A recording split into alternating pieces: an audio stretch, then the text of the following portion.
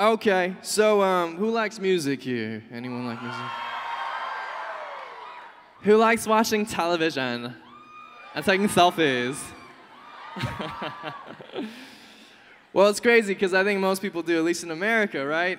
It's amazing that a 2013 survey showed that the average American teen spends 7.5 hours a day consuming media. It's probably more in 2014. TV, movies, music, internet, social media, your smartphone, your dumb phone, your clam phone, every phone. Everyone's on the media. And we all watch media to be entertained. But we have to remember that watching media is much more powerful than we think it is. Media has the power to literally change the way we think, the way we act, and the way we live. All right, so here's the thing. Anyone enjoy watching sports? Any Super Bowl fans in the house? Okay, Super Bowl is a really interesting thing because it's like a religious holiday in America, right? Some people worship the Super Bowl.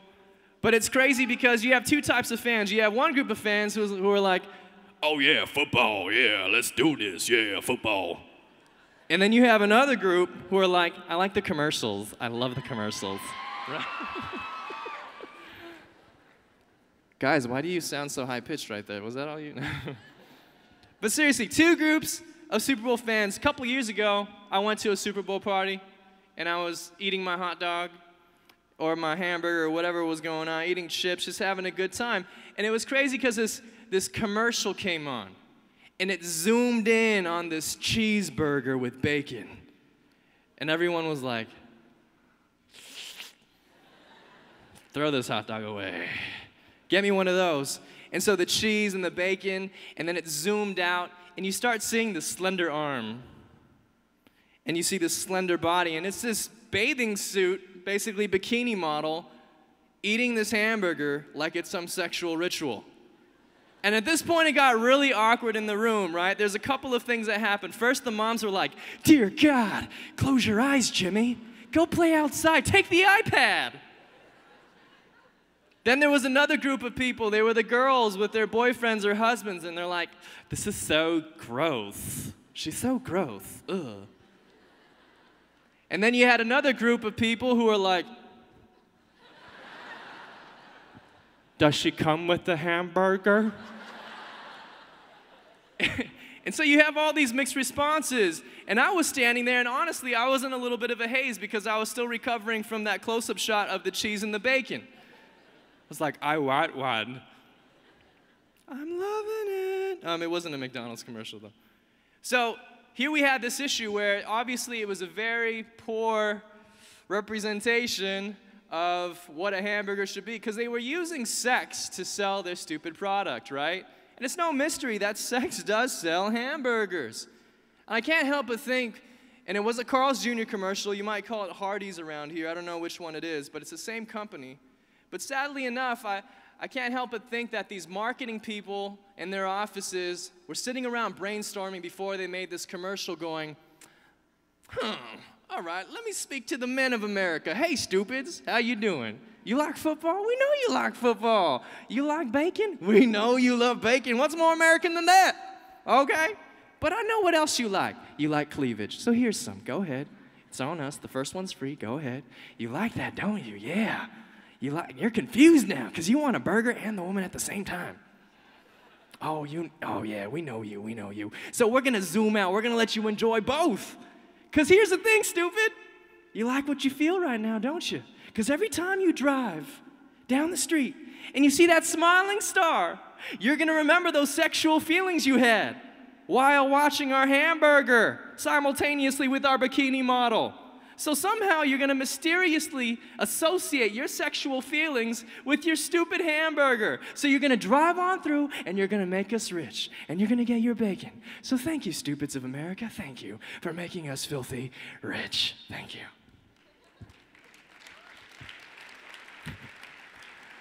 Some of you are like, yeah, that sounds about right. And others of you are like, dang, I had one yesterday. I didn't even know why. I was like, I feel really good right now. I want to. So two things should be happening, and I'm speaking specifically to the gentlemen. But you should be offended, at least slightly. You should be offended for two reasons. One, the media thinks you're that dumb, that you have no control over your sexual desire.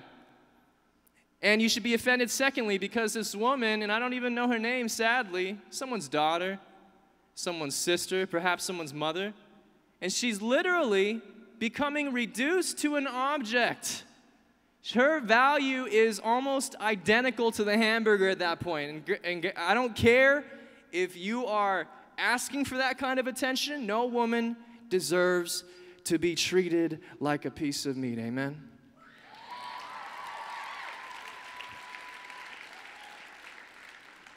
So I want to awaken your mind, because this workshop is called God in the Media.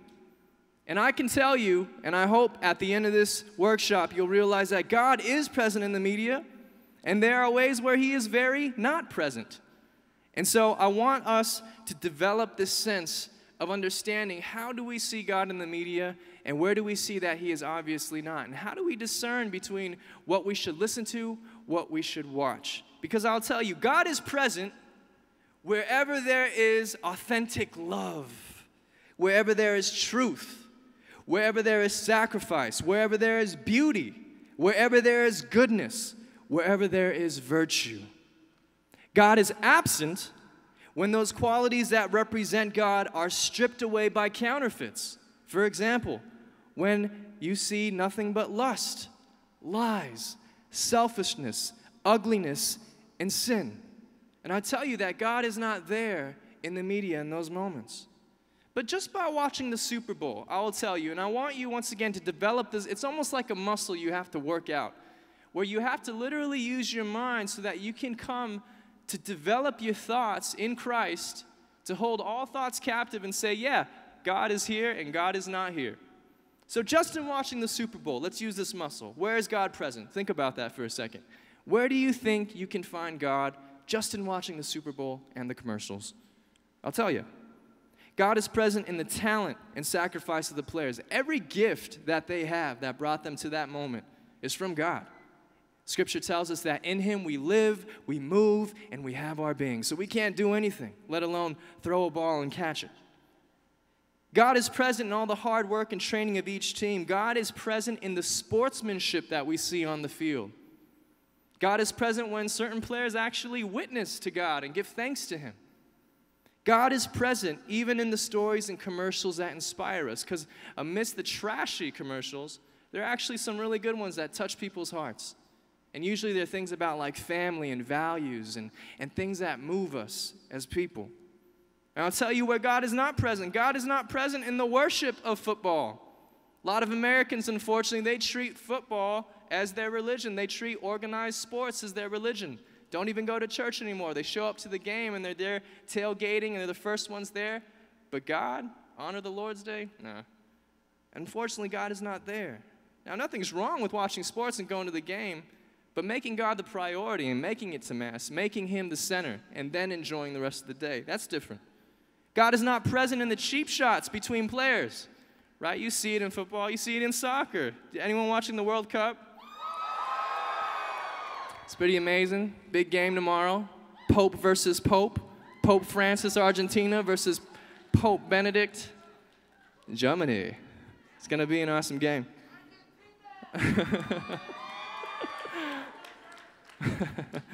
But you may have seen that one player called Suarez who literally bit the shoulder. Who does that? It's like, get out of my way. Ah! I think you need counseling. Give this man a hamburger, a Carl's Jr. hamburger. Keep the girl away from him. Seriously, God is not present in those moments. God is not present in the dirty commercials that make us laugh, but at the cost of a person's decency. Guys, I above all people, really appreciate humor, but when it's at the cost of stripping someone's dignity down, literally and figuratively, unfortunately, then there's a problem there. We need to develop the sense of God's awareness and renewing our minds, because if we don't, we won't even know when God is speaking to us, because the truth is God can speak to us anywhere and everywhere, even in sports, even in commercials, even in movies, even in songs. There have been times where I'd be in the car listening to a song, I'd be touched so deeply. Wasn't even a Christian song. So if you have the eyes to see and the ears to hear, you can hear God at times speaking to you. But on the same token, if you don't develop this sense of God's awareness, you won't even know when you're being played by the devil. You won't even know when you're just subscribing wholeheartedly to something that isn't even Christian. And it doesn't mean that you have to listen to Christian music all the time and watch VeggieTales nonstop. But what it does mean is that you have to be aware of when you're listening to a song or watching a movie or watching something really sketchy and it is not helping you. It might even be leading you into sin. So, I'm going to lead us through a couple of examples because I want to take actual real songs and shows so that we can develop this awareness. First one. Yeah, yeah, yeah, yeah, yeah, yeah. I can't sing as high as him. In interviews, he's like, "Hi, I'm Bruno Mars." You guys know who this guy is? Yes? Atlanta, East Coast, you guys know who he is, right? Okay. He was actually at the Super Bowl, I think it was last year, where he performed and he did a great job.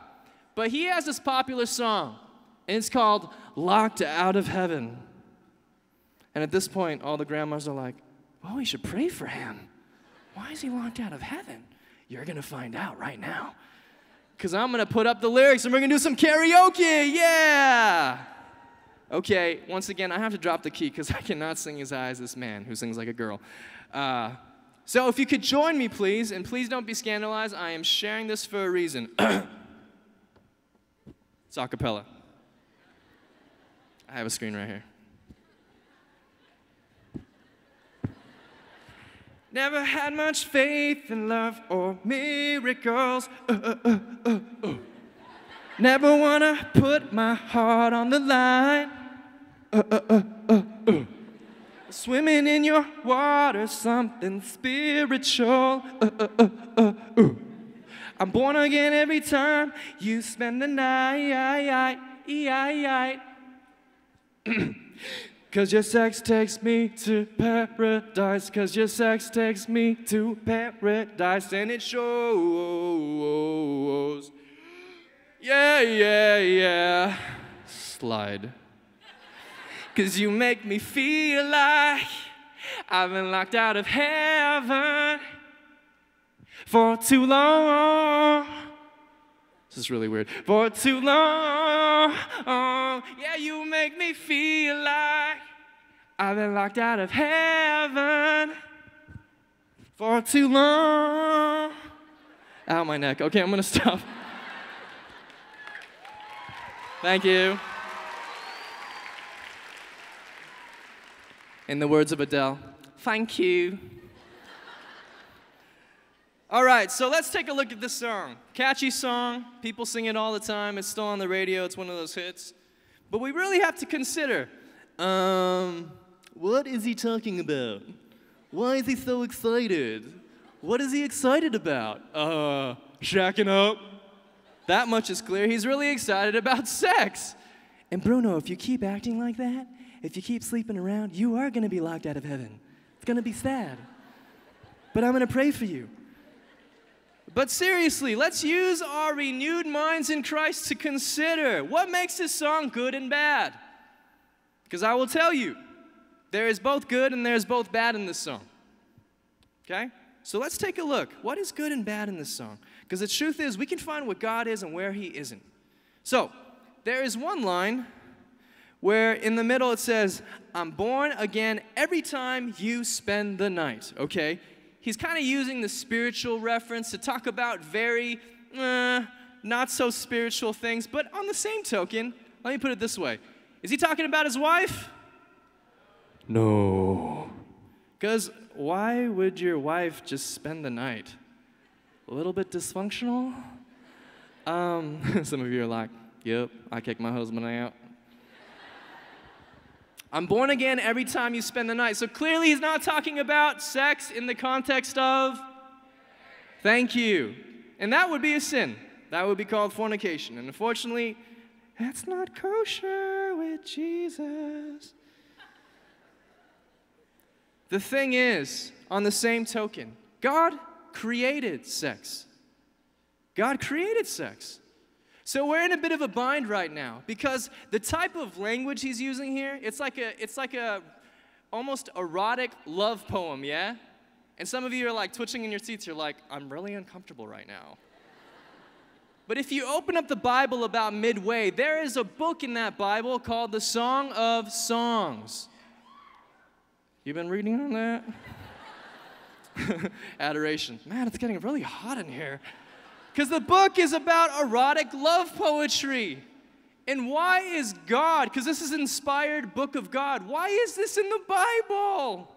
I thought sex was dirty as a sin, as bad as evil. That's how you got here, but you know, God can handle that. God created sex, and he created it good.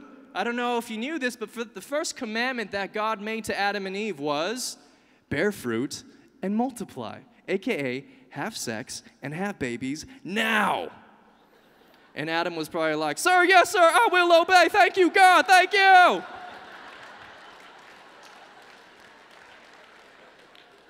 Friends, it's the truth. It's right there. The scriptures are hilarious.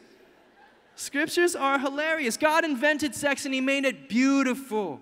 He made it so beautiful that he created it into a sacrament. One of the 7 sacraments of our church, friends, is marriage. And sex is intimately united with that sacrament.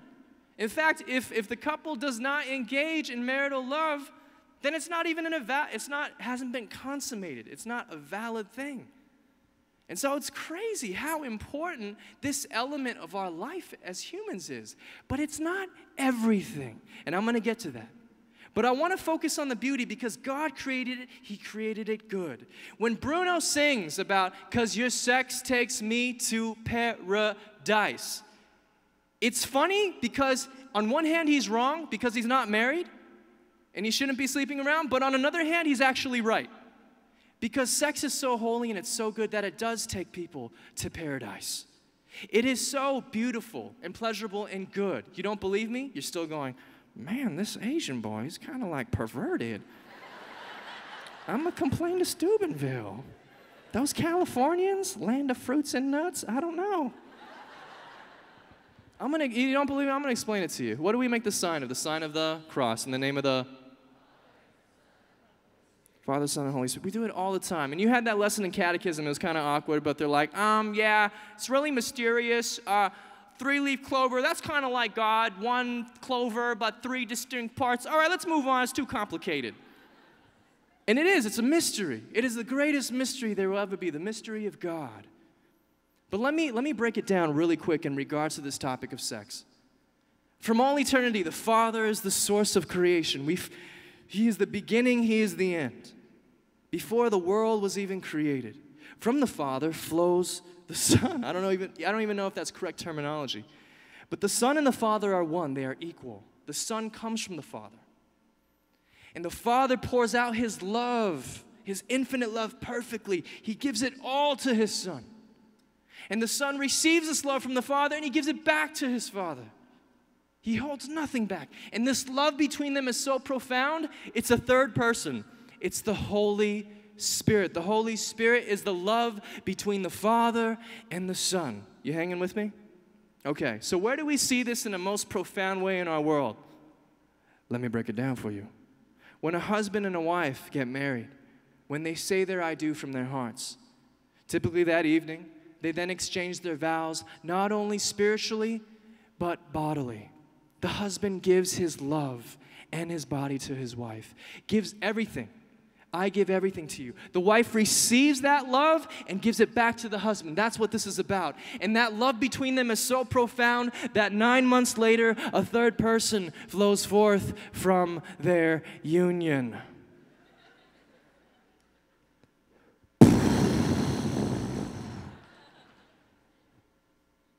What? What? Are you guys hanging with me? Did you hear that? Friends, when a married couple engages in sex, and as a result, and yes, babies come from sex, God is glorified. Amen?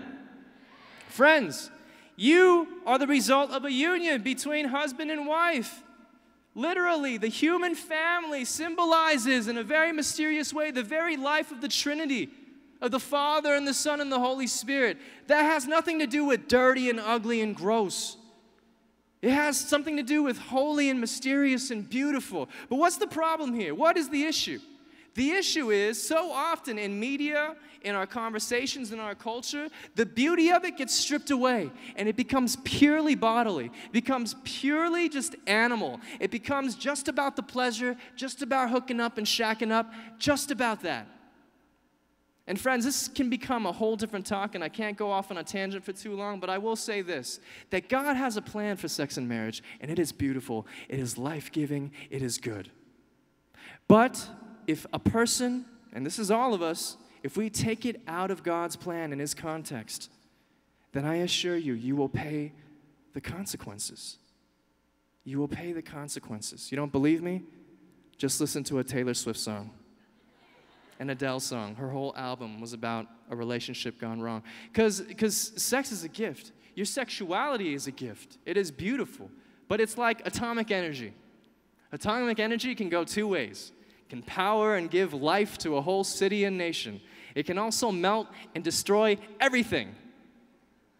Next on Jerry Springer. Maury. It's terrible, but it's the truth. Is that God has a plan, and it is beautiful, it is good, but when people take it out of the context for which it belongs, it becomes ugly. It becomes destructive. It becomes painful. So back to this song, we need to renew our minds with God's grace about sex, about a lot of things. But we're sold counterfeits of the real deal. Clearly in this Bruno Mars song, he's not promoting a lifestyle that's good for you or for me. Obviously, if you're married, you know, it's a blessing to be able to exchange that kind of love within that context. But if you're not, this is not a good way to live, because you will have to bear the consequences of sin, of broken hearts. So let's renew our minds, because once again, with this song, we see on one hand, God is present in the fact that He's the one who created sex. And it does take us to paradise. But unfortunately, when you take it out of God's plan, it does lock you out of heaven. And so you need to renew your minds. And I'm not saying any of these examples I'm giving today, I'm not promoting them. I'm not saying, hey, you should listen to them, and hey, you should just think of Song of Songs when you hear it. I'm not saying that. Because the truth is, in this talk today, I can't be like, yeah, don't watch this. Yeah, watch that. No, don't watch that. Just VeggieTales. That's safe. Friends, you have to develop your minds and your hearts and your conscience. Because the truth is, certain songs, certain shows, certain movies, some people can watch it and it doesn't bother them. Other people, it bothers them. It leads them into sin. And that can be a very murky area. But it's not my job to tell you, don't watch that, don't listen to it, listen to that. I want rather that you would develop your own conscience, that you would develop your minds renewed in Christ to be able to say, what am I listening to? Because if you're listening to a song, I want you to listen to the lyrics, not just like with the beat. Oh, I love the beat. This is awesome. So good. And it's talking about trash, and you have no idea. I dare you to go online and print out the lyrics and read them. Yeah. Read those lyrics and see how you feel. Ladies, you'll probably be like, oh, it's kind of gross. I like the beat, though. It's tight. Gotta use your minds. Next slide.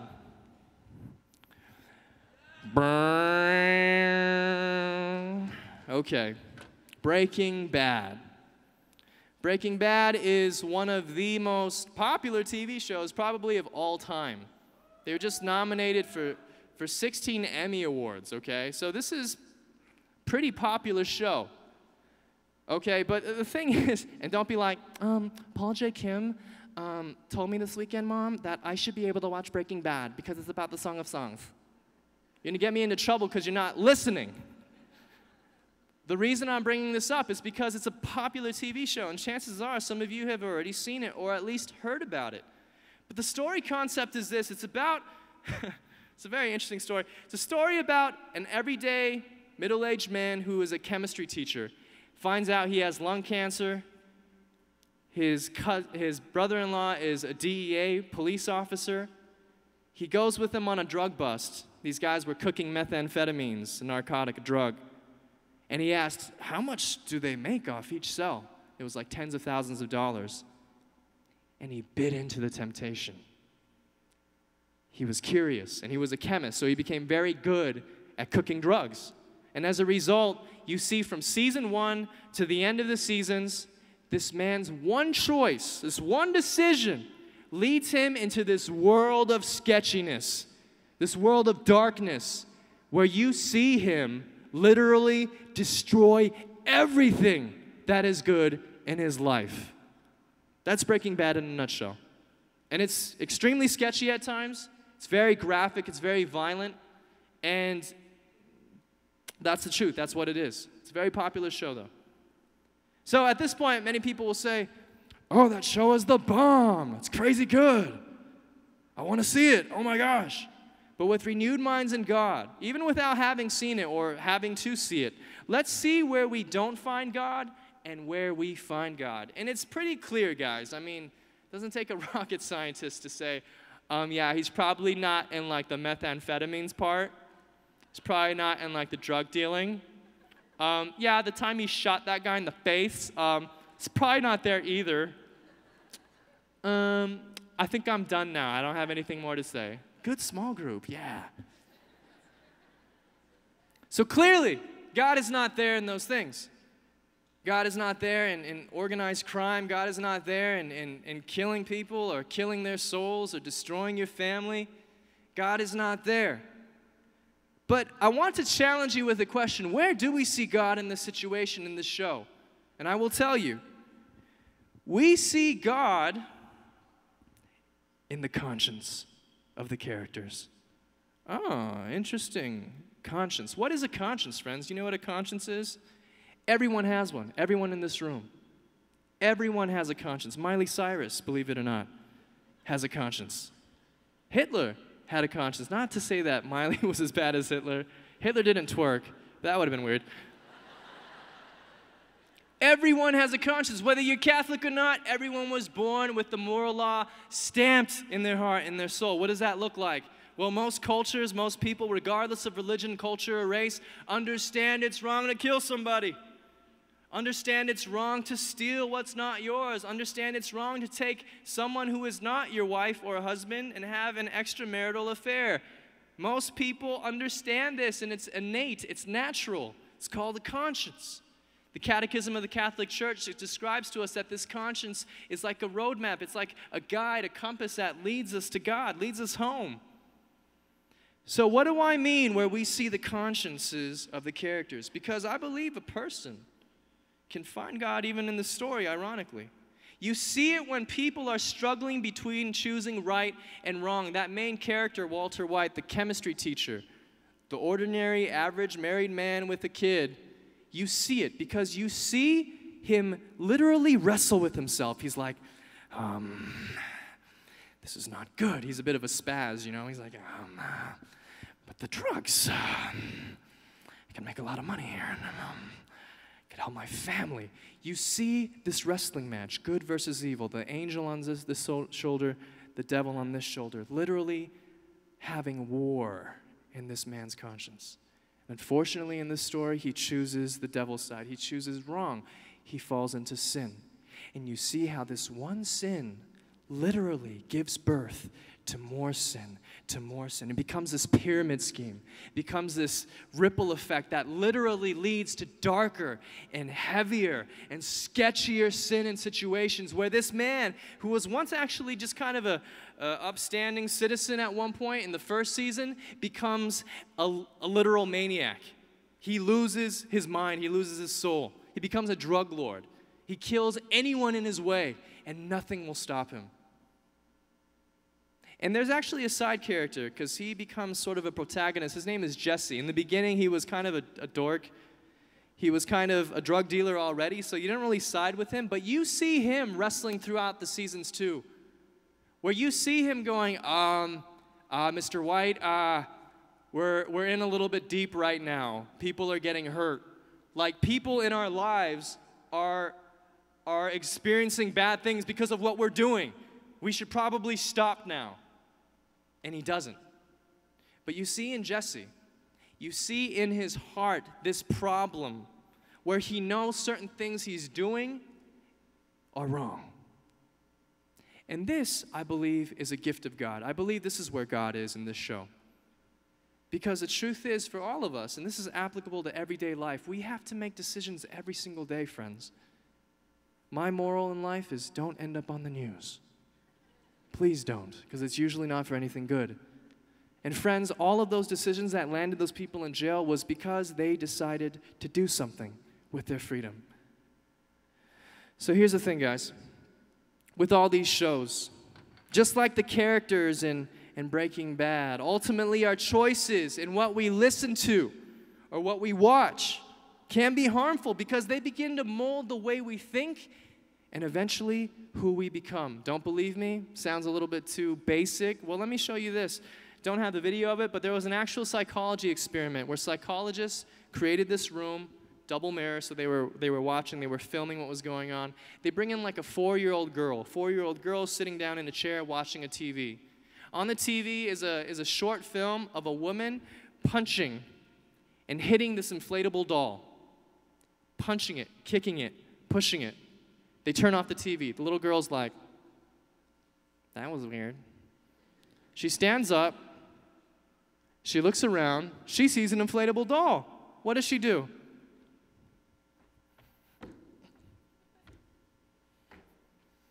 And it's kind of cute and funny in the beginning, but then it gets really weird when she picks up like a mallet or a hammer and starts hitting him in the head. And you're like, cuckoo, cuckoo, get that girl some help. What did this show? It shows that we are easily influenced. And yeah, she's a kid, maybe she doesn't know any better, but the truth is, all of us, we've been exposed to so much media in our lives. We've been exposed to so many scenes and so many types of behavior that I wonder how much of it has influenced us. How much of it is actually affecting the way we think now. Because just like in the characters in Breaking Bad or any show, we can slowly embrace and adapt to the values of the things we watch. Seriously. Don't believe me? I'm gonna try to challenge that again. How many times have you seen people on shows who you thought were annoying? Anyone? You know, you're watching a show, you're like, oh my gosh, get them out of my film. Like it's your movie, right? How many times have you seen these very people get picked on or get killed? And you're like, yes! You're like, maybe I did. What's it to you? Interesting, isn't it? Because we know in a way it's never good to rejoice when someone just got killed, as annoying as they are. Or someone got punked so bad and we're like, yeah! Because if you translate that to actual life, it could become very wrong. Or how many times have you seen a sex scene? A lot of movies have them, and it's ridiculous. It's just for ratings, because half the time it doesn't even relate to what we're watching in the story. Like, why'd you put that there? And why'd you make it like 5 minutes long where it just gets really awkward for everyone, you know? And it's like, what am I supposed to do with this? How many times have you seen these things and people are half naked or totally naked and you gave in to the sin of lust? You sinned sitting in the stupid movie theater because of this scene. How many times have we been led into sin? How many times have we been influenced where we were dating someone and believe it or not, watching these scenes over and over again started giving us ideas of doing other things with our significant others? How many times have these scenes led us to be tempted to use porn on the internet? How many times have we been led astray because of what we see, what we listen, what we experience through the media? You have to ask yourself these questions, because the shows and movies we watch and the music we listen to can begin to represent us. Does it surprise you that literally 100% of young men who are in jail, both adults and minors, for sexual assault, guaranteed they have all used porn in their life, and that porn influenced their behavior? Does it surprise you? Just like that little girl who walked over to the doll and started hitting and punching and kicking it? Does it surprise you that the people who are in jail now for sexual assault started getting ideas through using porn? Does it surprise you that those responsible for shootings at high school, sometimes, and once again, a lot of these guys had mental illness. I'm not trying to make an argument to say that all video games are bad or owning a gun is bad. This is not the place or the time for that. But what I am saying is, does it surprise you that those responsible for shootings at high schools got some of their inspiration from certain violent films, certain violent video games? Does it surprise you? You think it's good for you to play Grand Theft Auto day in and day out and not be influenced at least slightly? Friends, we have to ask these tough questions. And I'm not here lecturing you. Hopefully you don't feel that way. I'm not here to say, no, don't do that. Don't do that. You know, every time you go home, there's going to be a pop-up screen where I pop up. I'm like, hey, Steubenville? Yeah. Asian guy. Yep. Remember me? Yeah. Remember my talk? Click X now.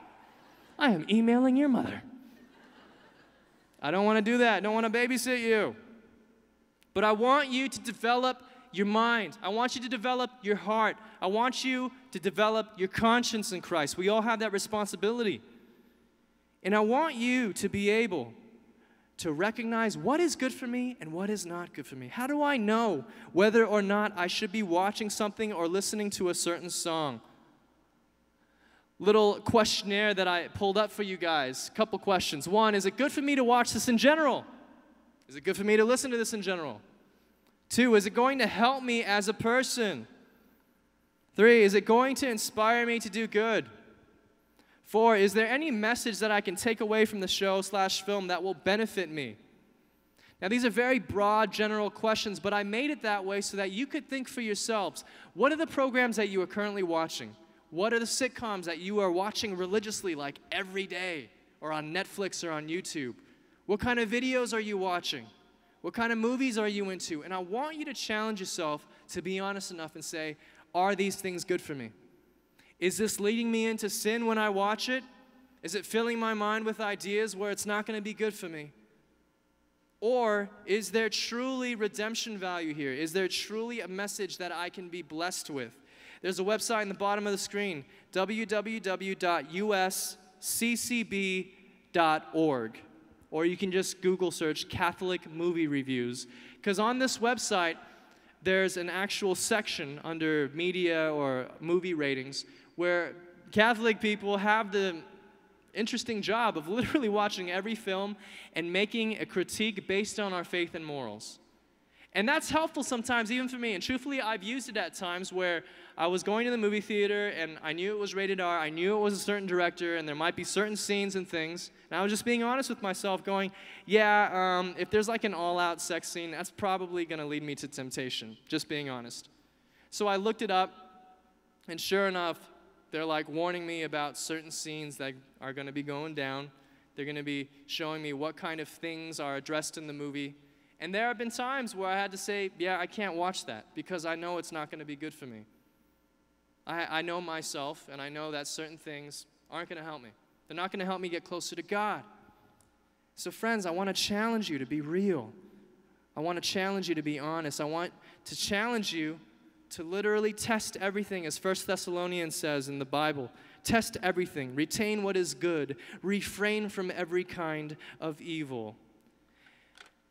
In the Gospel of Mark, there's a story of a rich young man. And this rich young man, he loves God. He loves the Lord. And Jesus is walking down the street, and he literally stops him, and he goes, Master, I have a question. What must I do to have eternal life? What must I do? And Jesus says, you know the commandments. You shall not kill. You shall not steal. You shall not commit false witness. You know the commandments. And he says, I have been following all of these things throughout my life. But Jesus then looks at him with love and says, but you are lacking in one thing. Go and sell all that you have, give it to the poor, and then you will have treasure in heaven, and then come follow me. See, Jesus can read our minds and our hearts. He knows each of us by name. And he knows what we struggle with. And perhaps for some of you, that media is that one thing. Maybe the shows or the music you listen to. And I'm not saying you're bad people for listening to certain things or watching certain things, but the truth is maybe Jesus is calling you a step further. Because there's a value to entertainment, but it does not match the value of your relationship with God. Amen?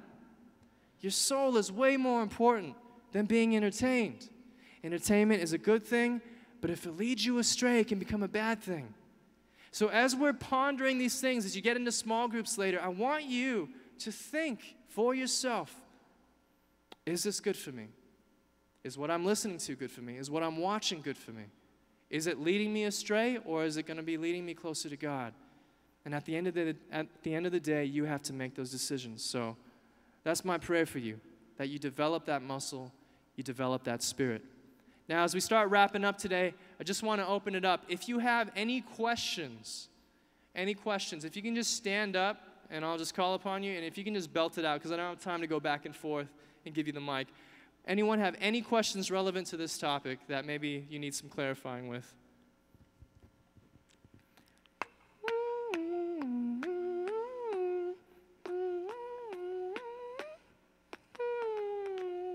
Bueller.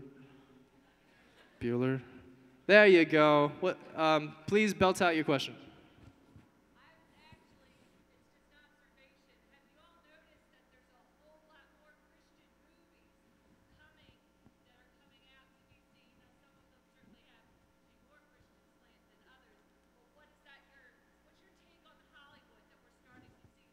Well, I think, and you may have not heard that if you're sitting on the fringes, but basically the question was, what is your thought about all the Christian movies coming up in Hollywood? I think there's a market for it. I think that people are genuinely curious to see movies that have to do with their faith, and I think that's a good thing. And I hope to God that when these movies come out, they're not corny, because that is the worst insult, because not only is like the media going, oh, it's a Christian movie, but if it's like poorly produced, you're like, gah, because then it makes us all look like dorks. My challenge to all of you, whatever your talent set, whatever your skill, if you are inspired towards the media or the arts or music or filmmaking, please never lose your faith, but please make it excellent. Because Christianity, and St. John Paul II wrote a letter to artists, and it's beautiful. And he said that there's a need in our world and our culture for Christians to rise up and reclaim the media, reclaim art and beauty. If you go into museums, if you have the chance to go to the Vatican Museum, you see hundreds of years of art that was dedicated to the glory of God. And it was impeccable, it was excellent, magnificent stuff. And now what do we have? That one movie, the VeggieTales. VeggieTales is cool, don't get me wrong. But sometimes you have really cheesy, corny movies, but there are some good ones. And in fact, I think I saw a trailer yesterday that has to do with Exodus. Christian Bale is going to be playing Moses, which seems pretty sweet. He's going to be like, who are we? We're the Jews. Where are we? We're in Egypt. God. That's going to be pretty sweet. I'm waiting for that one. Any other questions? Thank you for your question, but yes. What do I think about The Bachelor? Woo! I think my wife watches it sometimes. She's like, honey, come watch it with me. I'm like, no, it's weird. I think that show is like popcorn that will destroy you. Here's my problem with The Bachelor, and I think we can all get a general sense of this, is that it's so for the ratings that it's ridiculous. Like, who goes to find their future wife among 20, people who are just there to whatever? I mean, it's not a good way to discern your marriage. If you feel called to marriage, please don't go on The Bachelor or The Bachelorette, please. I'm doing you a favor here. I think on that show, there are obviously, for ratings, there are sketchy scenes and very sexual scenes and things that go down that clearly aren't good. But truthfully, I think the more important underlying message is if, everyone feels like drawn to romance. Everyone feels drawn to love stories. And so that's why it's such a popular show, because all the girls are going, I want to be married too. I like Juan Pablo. And it's, Juan Pablo. Okay, good for you. But seriously, how is it affecting your life in the real world? Yeah? How is it affecting your ability, ladies and gentlemen, to discern between how do I live a chaste life? How do I actually pursue a woman or pursue a man in this relationship where we can make it godly, where we can accurately discern instead of being swept up by our emotions alone, which, sorry, it doesn't really lead to good decision making always, all right? Stupidest thing I've ever heard. If it feels right, you should do it. If you're ready, you should do it. That is the stupidest line of crap I've ever heard. For example, amen? If I'm driving down a street in California and we have crazy traffic, guy cuts me off, and I start raging. And then they're like, do you feel ready to shoot him? Do you feel ready to run him off the road and get arrested and never see your wife again? If you feel it, you should do it. Stupid. Hashtag stupid. Hashtag remember that one workshop media at Steubenville? Stupid. Any other questions? Last one, go ahead.